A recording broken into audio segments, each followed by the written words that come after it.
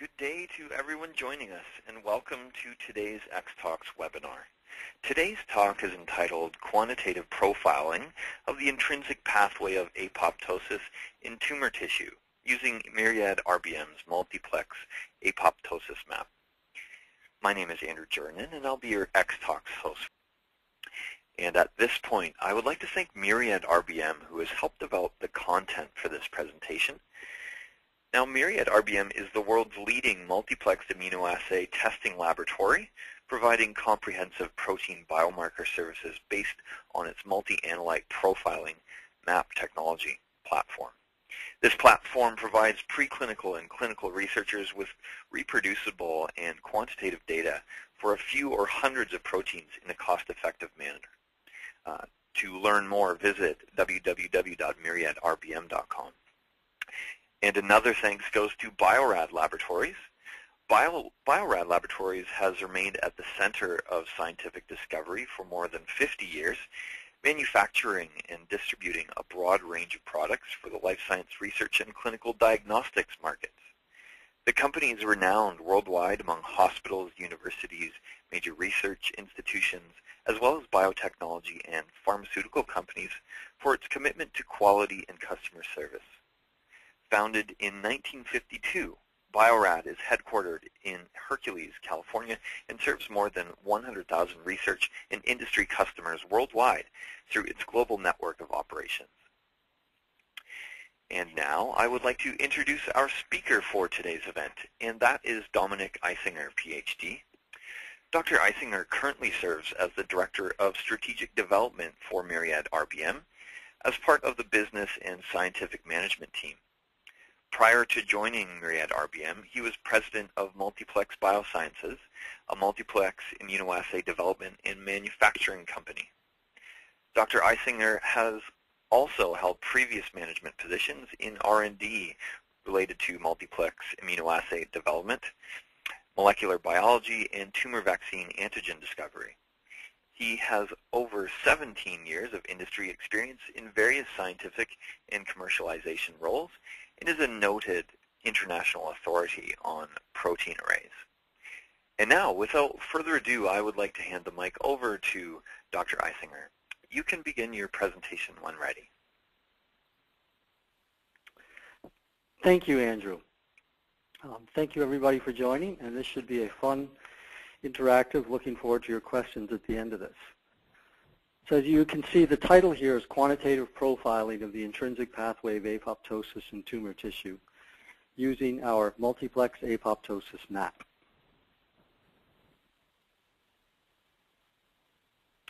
My talk will be broken down into 4 parts. A brief company overview, an overview of our multiplex services and value, and then about the technology platform, which is really unique here. We've taken what has traditionally been measured by Western blot and applied it to a multiplex platform for much higher levels of quantification, including validation and quality. And then most of the talk will evolve around the apoptosis measurement, an overview of apoptosis, and the applications of how this apoptosis map service can be used for research and drug development and discovery needs. So a little bit about us. So Myriad RBM is a service business. We test your samples in our reference lab. We have a menu of over 400 human and rodent protein biomarkers, and all of this is done with quantitative multiplexing. And this is fully automated liquid handling, so we've brought this platform to clinical laboratory standards. And because of multiplexing and the automation, we need very small sample volumes, which can be extremely precious in applications such as clinical trials. So in this talk, you'll hear about our partnership with Bio-Rad.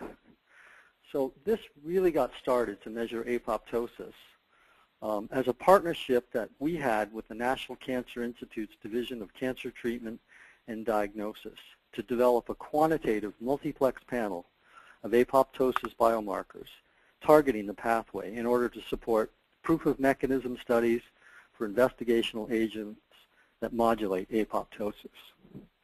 So a big difference between Myriad RBM and Bio-Rad here is these assays are available as a service through Myriad RBM. You send us frozen tissues or extracted tissues and samples, and we do the analysis and turnaround data for you.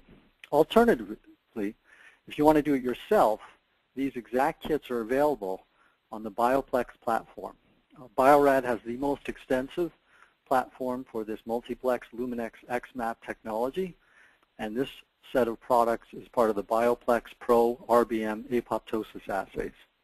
So you really have two choices here, to run kits in-house, to do it yourself, or send your samples out and have Myriad RBM test it for you. So a little bit about Myriad RBM. We were founded in 1998 as a division of Luminex, Luminex being the company that made this xMAP multiplex technology, which I'll talk a little bit more about during the technology section. RBM spun out of Luminex in 2002 to take proprietary multiplex immunoassays that had applications in both research, clinical, and drug development markets. And we have a pharmaceutical services business that provides testing for pharma, biotech, and academic and government researchers. We're headquartered in Austin, Texas, and that's where our reference laboratory is. We have over 150 full-time employees.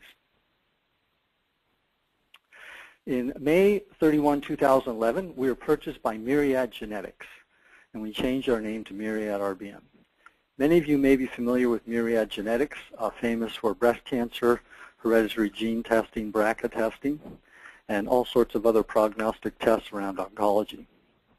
So we were seen as the leaders in protein quantification for future diagnostic and companion diagnostic applications, and that's what we are doing with Myriad. Briefly, some of our services.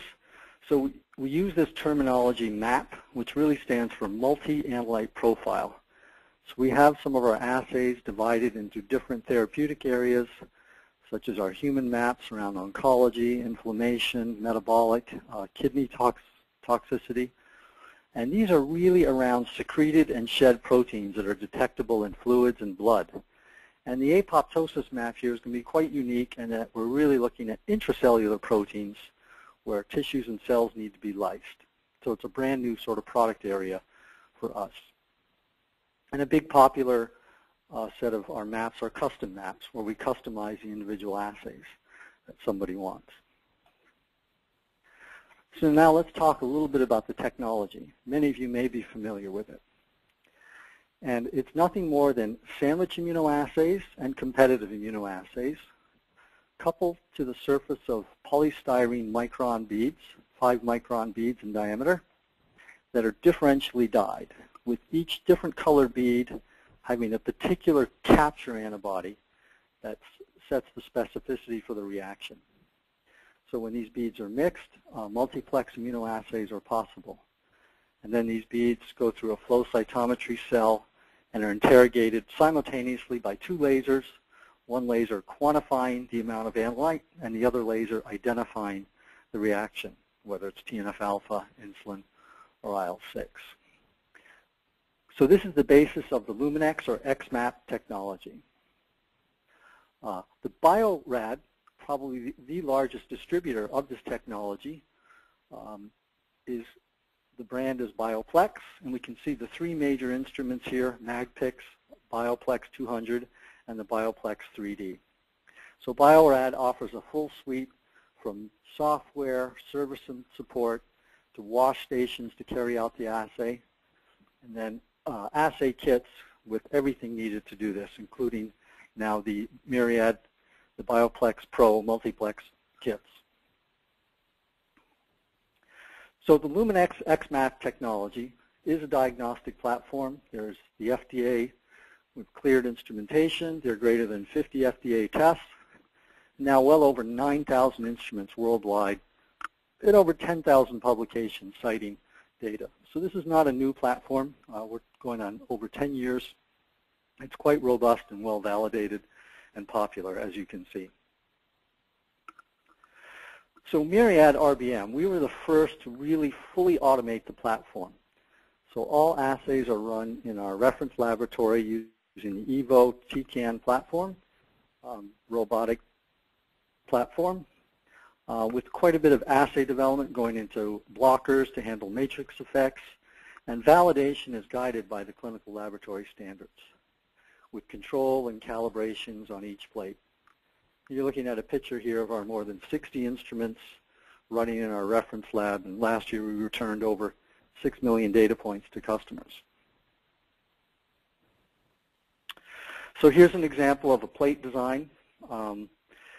8-point calibration curves on each plate, front and back, duplicate low, medium, and high controls, and then unknown samples go in the white wells here. And every plate is curve fitted. Here's an example of a calibration curve for VEGF, and you can see the duplicate points here. And then the unknowns from that plate are plotted off, red from the actual calibration curves of each plate. So the validation parameters we follow. We follow the Clinical Laboratory Standards Institute, formerly NCCLS, standard immunodiagnostic validation parameters for an FDA immunodiagnostic test. And these are all the parameters that we report and you can routinely review, with the unique one to multiplexing being cross-reactivity. And again, we are a CLIA certified lab and support numerous GLP studies. We use standard immunodiagnostic parameters such as Levy-Jennings charts, and what we're looking at here is an assay over 20 runs, and we're looking at the controls in the 1 and 2 standard deviations. So over multiple runs and multiple lots, we monitor controls and use a series of Westgard rules to make a decision tree when a plate or assay should pass or fail. So let's go into apoptosis now. We'll go over an overview and then some of the applications and particulars of our apoptosis map.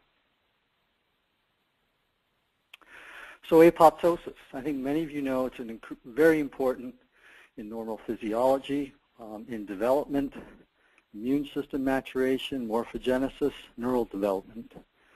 It's key, as we know, how did our fingers become separated? At one point they were webbed and the cells in between our fingers had to undergo apoptosis to generate our fingers and digits. And it's so tightly regulated, and the theme will be here, we're looking at multiple redundant pathways and different players in the pathway.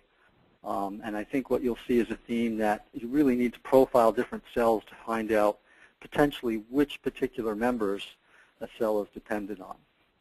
Since it needs to be so tightly regulated, because excess apoptosis really leads to neurodegenerative diseases such as Parkinson's and Alzheimer's disease, whereas deficient apoptosis, if a cell cannot undergo cell death, that is an important part of oncology and cancer development, and also autoimmunity. It's important to know the difference between the two types of cell death. And one term for apoptosis is programmed cell death, whereas necrosis is uncontrolled cell death. So you can see the real differences in these parameters. Where necrosis, you get swelling, membranes are broken, and apoptosis, membranes are intact. Apoptosis, being an active process, requires ATP. And necrosis, ATP is depleted. Cells lyse in necrosis, eliciting an inflammatory reaction. In apoptosis, the cell is phagocytized into little compartments, so we don't activate the immune system. It's very controlled. And in vivo, we see whole areas of tissue affected by necrosis, whereas in apoptosis, just individual cells appear to be affected.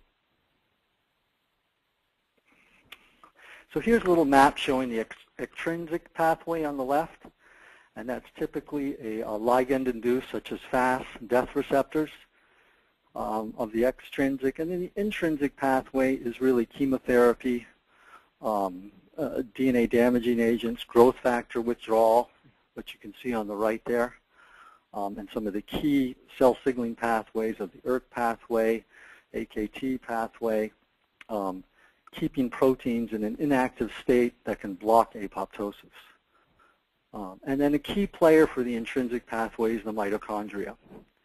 So the ultimate signal is if the outer membrane of the mitochondria becomes permealized, permeabilized and releases the respiratory protein cytochrome C and SMAC or Diablo, and they can activate the cascade apoptosome formation, and then the triggering of the cascade is really not stoppable at that point. So they're inhibitors of apoptosis. So I'll go into a little bit throughout the talk, and I'll go through a little bit more of a schematic. But really some of the key here is the color coding. All of the proteins you see in blue are available through the apoptosis map, and the yellow are some of the other players also in it. And so a key is the backs and back are sort of the pro-apoptotic proteins, and they form this oligomeric structure and form a large pore on the outer membrane. And that's what really leads to the release of cytochrome C or SMAC Diablo. So what is very well controlled through heterodimer interactions is preventing backs or back to oligomerize and make this pore formation. So what are some of the applications? Oncology is really the biggest one. It is pretty well known that for most tumors that there is some sort of defect in apoptosis. So there's big applications for solid tumors, hematologic cancers, leukemias, and lymphomas. And because of this technology, a needle biopsy, which can be obtainable from a human with just 100 micrograms of tissue, is enough to quantitate all 14 of these proteins in the apoptosis map. Xenografts, I'll show some data of some xenografts where we have a human tumor in a mouse. Lots of xenograph really goes on work. And so this is a really great technology for profiling different tumors and treatment regimes in a mouse in a preclinical setting. There are multiple apoptosis activators in clinical development, upwards of phase 2. And there's also really good applications for existing chemotherapeutics for diagnostic and companion diagnostic potential, since profiling the apoptotic pathway and what a tumor is potentially dysregulated or dependent on could help choose which of the existing chemotherapeutics might be more beneficial for a particular patient. And also inflammatory disease, where apoptosis is dysregulated, such as rheumatoid arthritis. Here's just a couple of the major classes in drug development. BH3 mimetics, and here are some of the agents. And on the right, you can see there are quite a diverse set of cancers, from solid tumors, lymphomas, leukemias, and prostate cancer. And then survivin inhibitors. So survivin is upregulated in just about all cancers, well known to be upregulated. And when survivin is upregulated, it's an inhibitor of apoptosis. So having an inhibitor of survivin might help trigger a cancer cell into apoptosis. And then the third class here of the inhibitors of apoptosis antagonists. And we'll show some data from some of these also. Here are the proteins in the 3 panels, and whether their apoptotic action is pro-apoptotic, anti-apoptotic, or as an end-stage marker such as lamin B, which is a nuclear intermediate filament. So they're divided into these 3 panels based on what would multiplex together and which would also help decide in some of the areas one might want to look at in apoptosis. An important thing is here, we're able to measure heterodimers. If you look at panel 2, number 3, there's the BCL-2 being upregulated in many cancers, BAX heterodimer. So when those 2 are bound, you have an anti-apoptotic effect. So we have worked out very good biochemistry and detergent conditions to be able to detect physiological heterodimers. And when the heterodimers are released by BH3 proteins and BAX is able to oligomerize, again, that would lead to apoptosis. And then including in panel 2, the active caspase, when we know apoptosis has been initiated. So we'll go back to a little schematic again. So this would be a typical cell where apoptosis is inhibited. I'll go over some of the proteins here. You can see SMAC is within the mitochondria. And the important pro-apoptotic proteins BAX and BAC are all complexed in a heterodimeric form with BCL2 family members. And then you can see the castases are in their pro form, inactive. Survivin is there. And then if we go to the next slide and we see an activation, so now we have BACs, oligomeric complexes and BAC. And BAD, a BH3 protein, is displaced. The anti-apoptotic BCL2, MCL1, allowing BACs and BAC to oligomerize and release SMAC into the cytoplasm. And that's where SMAC and cytochrome C can then, let's say, by binding survivin, release the castases. First caspase 9 can be activated, and caspase 3. So this is some of what happens. And by looking at what we'll see here in our protocols is really looking at cytosolic and then membrane fractions, both nuclear and mitochondrial, where these proteins are very informative to the level and extent of apoptosis. So again, these are very quantitative assays. You're looking at calibration curves for the 3 different panels right here, down to nanograms per mil. So it isn't just relative Western blotting. This is really quite accurate quantitative assays calibrated to mass in concentration, nanograms per mil. Here we can show you some of the data for the precision, sample linearity, and spike recovery. So interassay was determined by measuring 3 control samples, high, medium, and low, and replicates of 20 times over 5 runs with a minimum of 2 hours between runs. And you see the mean CV from the median control is shown. Linearity is determined by diluting a sample over 3 dilution steps with assay buffer, and spike recovery is performed by spiking different amounts of the calibrator protein into lysate samples. And then they're calculated as a percent of non-spiked or non-diluted lysate. And an average of 4 spike levels is presented here. So we have validation parameters for all these assays that are available on request. So here's some of the guidelines for what we need if we're to do testing. So we need 20 to 30 mg of tissue from a xenograft. And we have some notes here on the needle biopsy. If it's a cell pellet, the number of cells. And then if we have the option of either we can process your sample, you send us just the frozen tissue, or we have 2 buffers available, a membrane extraction buffer and a cytosolic extraction buffer for you to extract and send us homogenates. And we have a protocol available for that.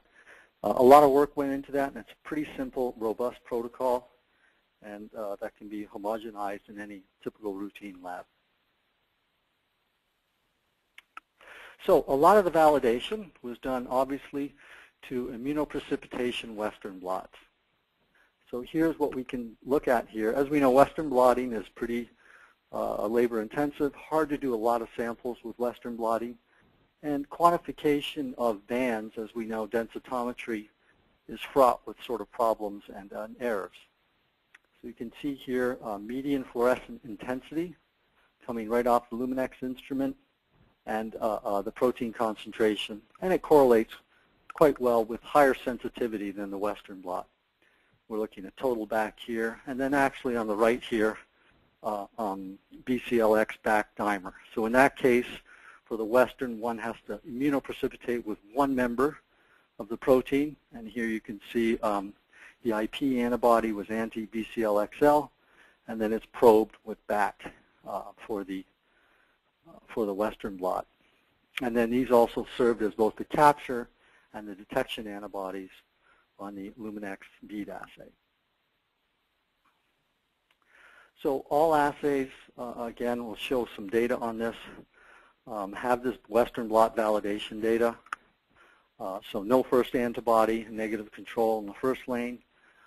And then you can see the BAC at the right molecular weight size. And we're looking at 2 samples here. The control and then the nuclear and mitochondrial membrane prep of PC3 cells, and you can see the median fluorescence intensity and how that correlates into nanograms per mil. And sample 2 is induced with a BH3 mimetic. So as we can see a small increase here in apoptosis in sample 2.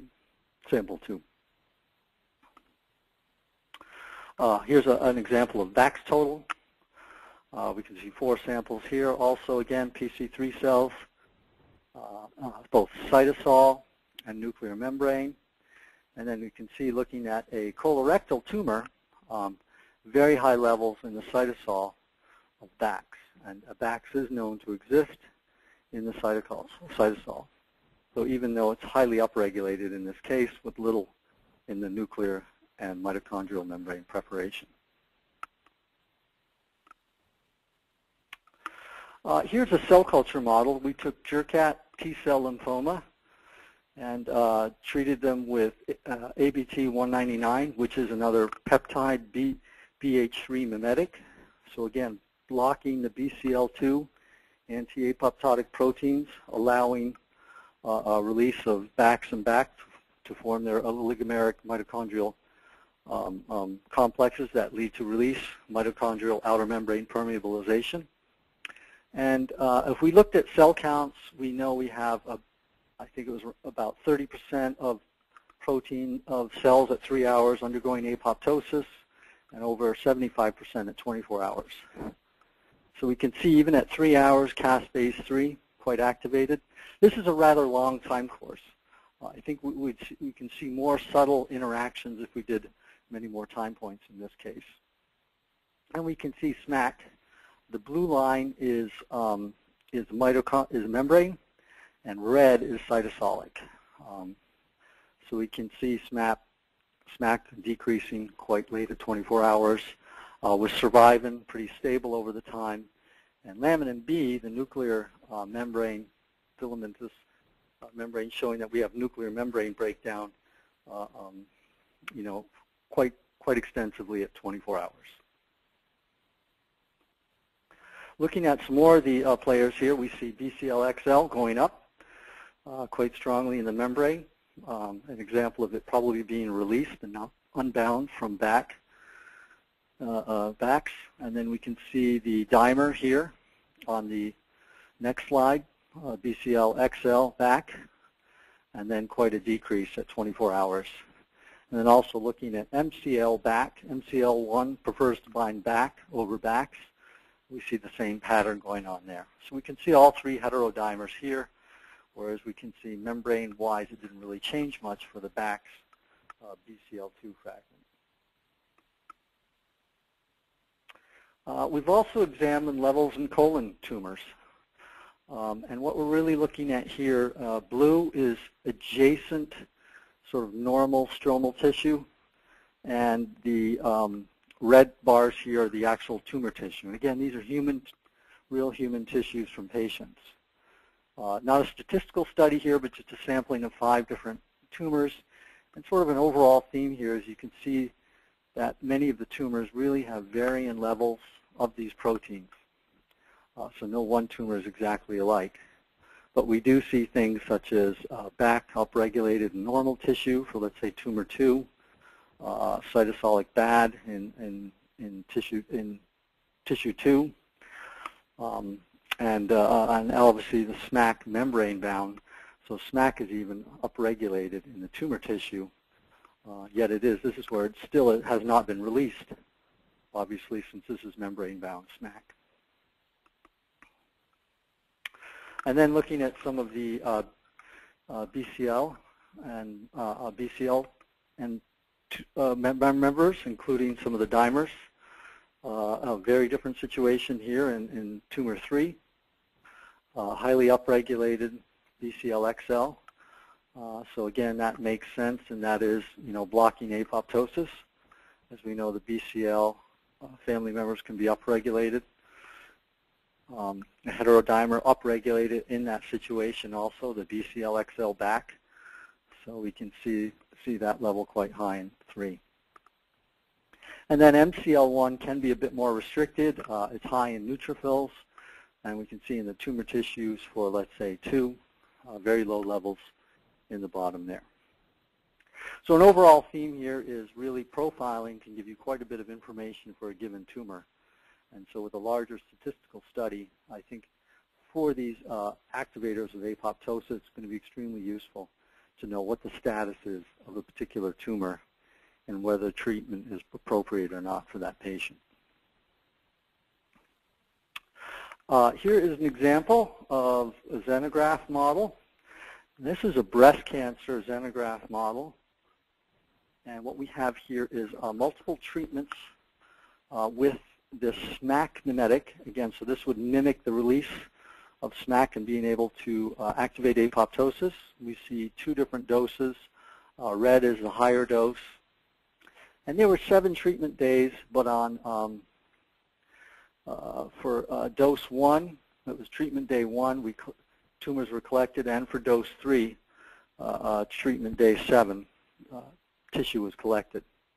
So we can see caspase 3 quite activated even after 6 hours. A dose response higher in the higher concentration. We can see vehicle control quite normal through the whole range. And then even several days later, at post-dose 3, when you can imagine many of the cells, part of the tumor's already died, there's still a response going. And on the right, the laminin B nucleus integrity intermediate filament protein marker, fairly strong at 6 hours, and has already sort of come down at 24 hours. And then post-3, not quite as strong in that sense. So here, very good profiling of xenograph models, and one needs just a little bit of tissue. So we wanted to leave a lot of time for questions. So that's really our summary. So again, just to remind you, the apoptosis map is available as a reference lab service and as kits, do-it-yourself kits on the xMAP platform, and provides really a quantitative measurement of these 14 intracellular regulators and mediators of apoptosis, including the BCL family of anti-apoptotic heterodimers. And so examining the levels and changes of these proteins really can support the evaluation of drugs designed to regulate apoptosis in the treatment of cancer and inflammatory diseases. And thank you very much, and I'd be happy to take any questions now. Great. Well, thank you so much for that, Dr. Eisinger. That was a great presentation. It's really interesting to see the capabilities of that type of profiling method. At this point, I would like to ask our audience to continue sending their questions and comments in right now using the questions window for this, which is the Q&A portion of the webinar. And Dr. Eisinger, I've already received some questions, so I'm going to start with the ones we have here. Our first question, how does specificity for the particular protein compare to Western blotting methodology? Can you expand on that a bit more? Yeah, as you can see, we really validated to Western blotting. And the great thing about sandwich immunoassays is you really have 2 antibodies. So at least for immunoprecipitation Western blot, you have 2 antibodies. You have a pull-down antibody, and then you have a probing antibody to probe the nitrocellulose filter. So it compares quite well with that. Now, sometimes it's nice, since immunoprecipitation Western blotting is very laborious. There's 2 long steps, 2 different incubations, and then running the gel.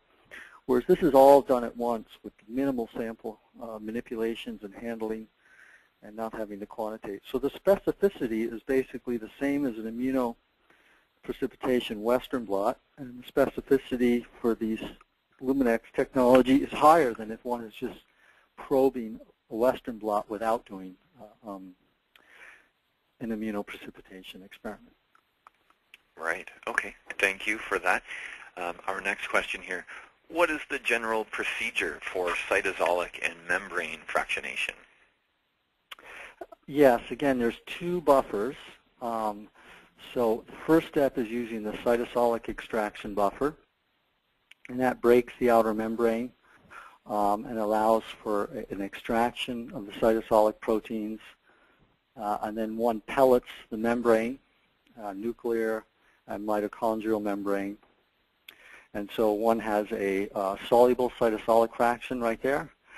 and then taking that pellet, washing it once, and then adding the membrane extraction buffer, which is a little bit stronger detergents to break up those membranes, and that extraction, and then again a simple spin, and one really has the two preparations. So a lot of work really went into building those techniques to be robust with buffers and compatibility that are well known from the literature to preserve, let's say, heterodimers and physiological interactions of the apoptotic proteins within the cell.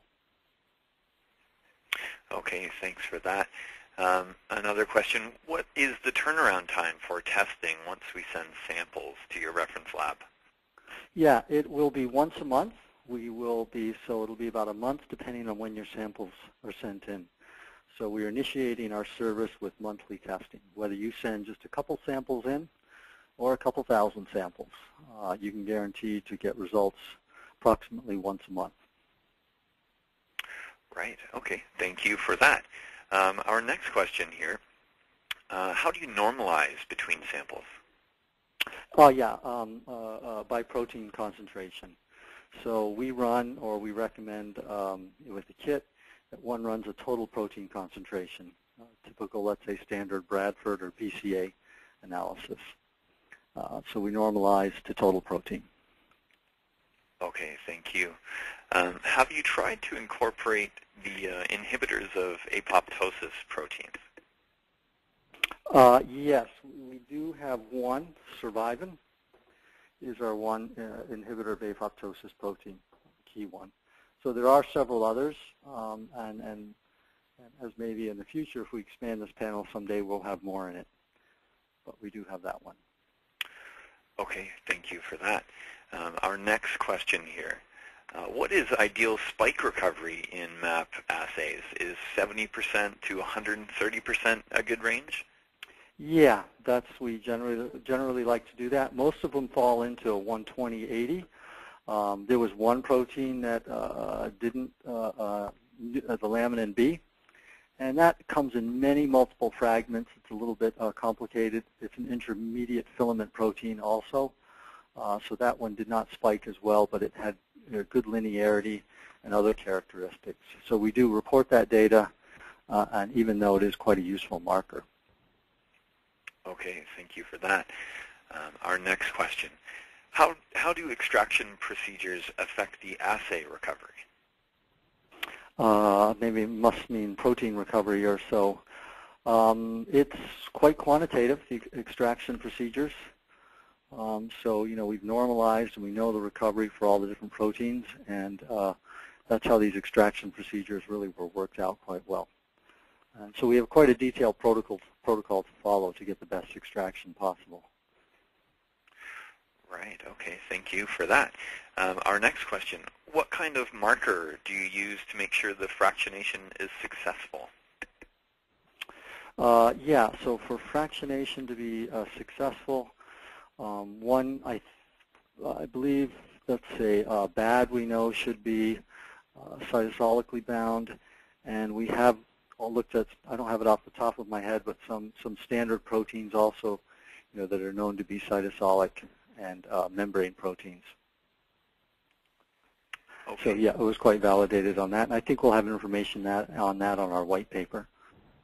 That's great. Thank you for that. Our next question here. Are you working on measuring BCL-2 alone? Yes. Yes, we can see BCL-2 alone, but we just felt there was more information to provide with BCL-2, with its heterodimer interaction in that sense. Okay, thank you. Another question here. What control samples do you use for analysis? Well, we have several different cell lines in here that are well known. That's sort of our main control samples that are well known on how they behave over apoptosis.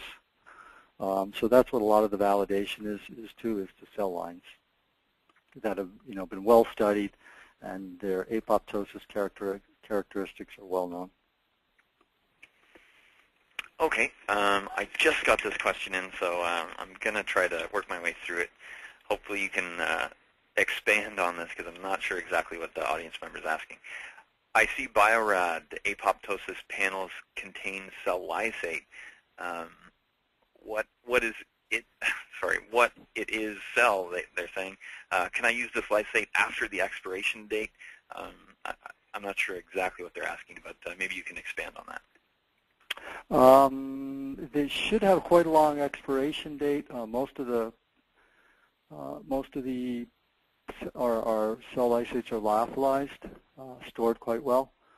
So, like anything, probably one should be suspicious after the expiration date, but this is such a new kit, I doubt anything's expired yet, since Bio-Rad just launched this probably about a month ago. And if that particular person, please send an email into, at the end of this, Andrew will give for more thorough answers on any of these questions, please send us an email and we'll address it more thoroughly. Great, yeah, and we'll present that email in our next slide here. Another question here. How do you assess the quality of the assay? Can you talk about that a little bit more? Yeah, I mean, really with those parameters that I listed to assess the quality, from validating correlation to Western blot, which is really the gold standard of looking at these, and then all the standard sort of parameters of precision, linearity, spike recovery, cross-reactivity, and sensitivity. How low can we detect? And in just about most of these cases, we can go lower than a Western blot on what you can reliably scan and use densitometry to quantify from a Western blot. So the assay quality really fits into all about those 10 different types of parameters. And that is available, from us with validation documents, and Bio-Rad kit literature has very extensive validation parameters, and anybody can go examine. Okay. Well, thank you, Dr. Eisinger, for that. We had some great questions today. We have reached the end of the question and answer portion of this webinar.